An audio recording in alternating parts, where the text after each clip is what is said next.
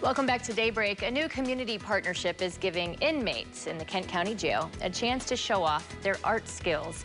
Children in West Michigan will benefit from their work too. Brittany Flowers talked with the people leading the effort and has a look at how it's helping both the artists and the community. Connecting corrections with the community. We love the community and we love the community supporting what we try to do as far as trying to rehabilitate.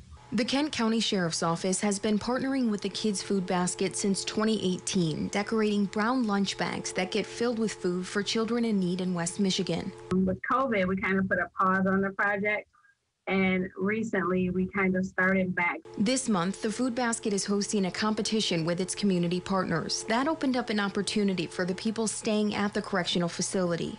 I have some inmates that I know are talented.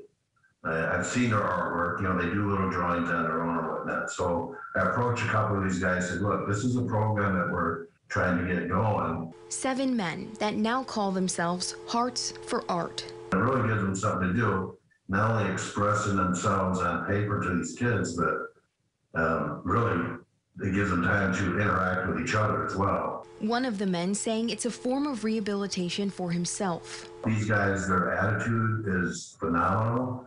They're all in it. Some even talking about continuing to use their skills to give back outside the jail walls.